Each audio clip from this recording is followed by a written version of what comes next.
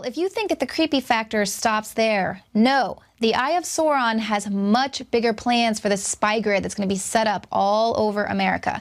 Joining me in the studio is Anthony Gucciardi, who broke these Snowden-level documents today at Infowars.com. They expose just how massive this Homeland Security spy grid is going to be.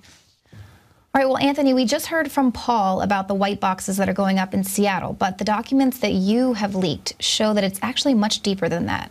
Exactly. So what Paul's talking about is these spy boxes in Seattle, and they're collecting, or the mainstream media said they may be collecting, your IP address for your cell phone, your MAC address, your information, the last 1,000 locations you've been at through GPS locations. And that's what the media was saying that may be happening. That's what Paul was talking about. These documents that we've found now from Seattle, we've published them on a PDF, on StoryLeak.com, on Infowars.com, Praise the Planet, and we've found now that not only are they admitting, yes, it tracks your IP address, it tracks your location, your past 1,000 locations, but it can track anything about you from your cell phone, including traffic data, and it's also live streaming at all times to police and fusion data centers in Seattle, and this is being implemented nationwide. Now, what's more than that is we've now found in the video of Paul's original report, the police said, yeah, this is potentially going to happen, but we need legal authorization to do so. It turns out that the report has been going on. In this report we found with the government documents, it's been going on since February of 2012.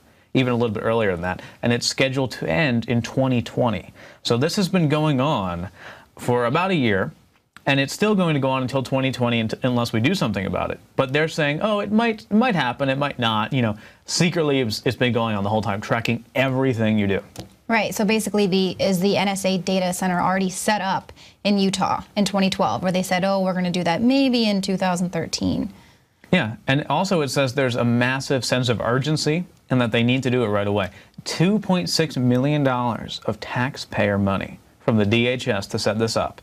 And you notice they always say, yeah, we're going to do it in the future, but then it already happens to acclimate you towards it. But the reason they're doing it so soon and saying we need to get this in right away now is because they know that we're so keen to this. Things like, you know, people like Snowden leaking the information about the NSA, they're losing the battle. And if they don't get this in right away and hardwire it in to the fusion centers, the police headquarters, they're not going to be able to do it. So they're actually afraid of us, and that's why they're spying on us. As an aside, the DHS in Seattle had cameras at the port positioned off to the shore to see and monitor terrorists. But then they were caught turning the cameras into private homes, watching private citizens. And they complained and made a big fuss about it in Seattle, so they were forced to turn the cameras back around. This is a war on us. This is a citizen tracking system designed to keep us on the grid 24/7. Even having a cell phone now, they're leeching all the data about it. They're leeching everything you do off your cell phone. And it said specifically there's filters involved, where, yeah, they're tracking automatically across the board the IP addresses in the past 1,000 locations. But there's filters. Let's say, for example, you're suspected of a crime. Well, that filter may be lifted. Or if the DHS determines that, you know, you're in a constitution-free zone, which was 100 miles from the border now. You don't have a constitution. So they can just turn off those filters and take anything from your cell phone, all your call history, everything. And they already have it. But this is a whole new level. You have, you know, citywide, statewide, federal, all these spying systems all in one, amassing these huge databases and just profiling everyone, stealing all of their information. Wow, so this goes much deeper than what Edward Snowden told us with the PRISM program that was just collecting metadata. This is actual content and so much more than that. Yeah, exactly. Well, you know, the NSA is kind of the juggernaut of all of this. But what we're finding now with these documents and why they're so important and why the media needs to cover this to even become relevant somewhat anymore is because this isn't just NSA.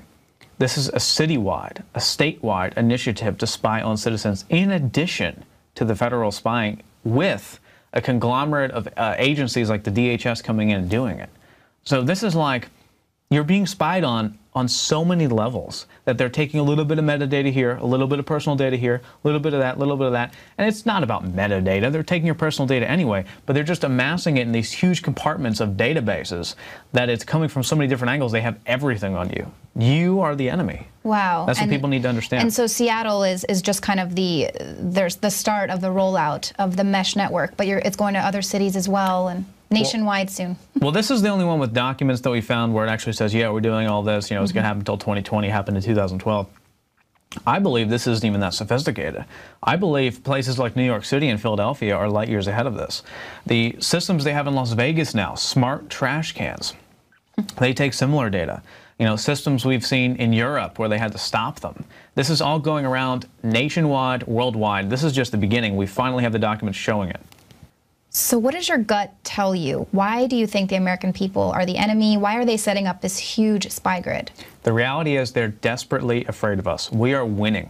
Ultimately, information-wise, we're winning just waking people up, but altogether, we're also winning legislatively in many ways. You know, Obamacare, major defeat, NDAA, major defeat, but at the same time, so many people are against those things. So many people are now taking legislative action through impeachment and other things like that. They can't bottle it up forever.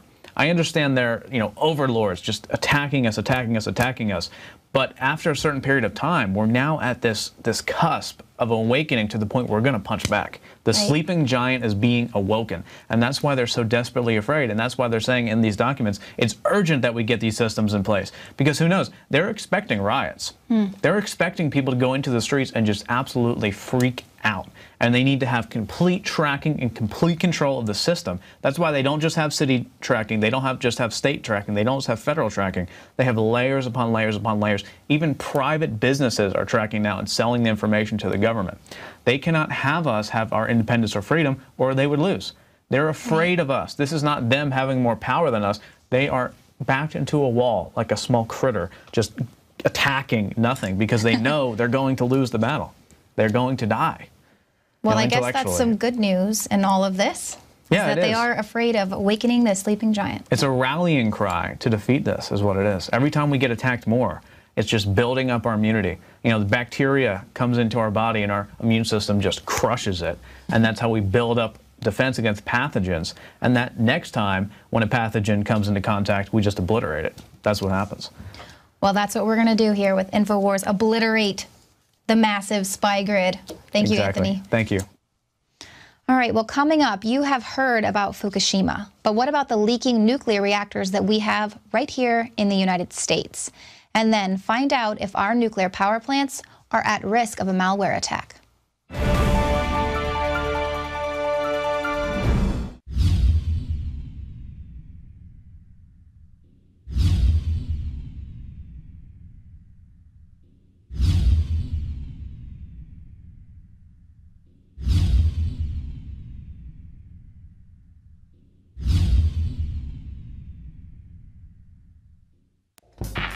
We're on the march. The empire's on the run.